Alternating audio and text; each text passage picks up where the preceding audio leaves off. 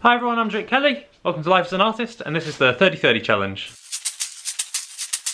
Hi everyone, so today is day 15. I'm halfway through my 30-30 challenge. Woo! And I wanted to do something a little bit special. So basically, this isn't going to be 30 seconds. I've come to the conclusion over the last couple of weeks that I actually need a little bit more time to do it.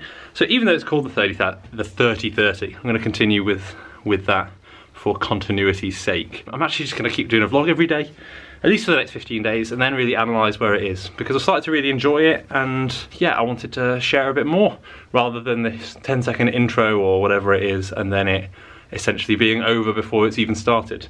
So today, don't judge me now, my studio's looking a bit dirty, so today I really have to clean it up, and this could take anywhere between half an hour and 5 hours, knowing me. So if we're done soon, I'm gonna start making another frame. It's gonna be quite similar to this circular piece over here, but a little bit smaller. So my initial idea was to do a triptych, which is 3 pieces that go together like so.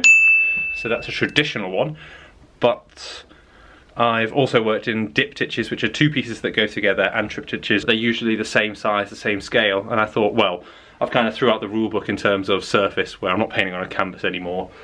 I've thrown out the rule book. It's not a square or a rectangle. It's you know, a completely different shape. This one's a circle, for example. So this triptych is going to be 3 circles that are all different dimensions, and if it doesn't work out, then they're probably going to turn into 3 individual pieces. But right now, that's the idea. So I'm going to crack on with that, and yeah, check it out.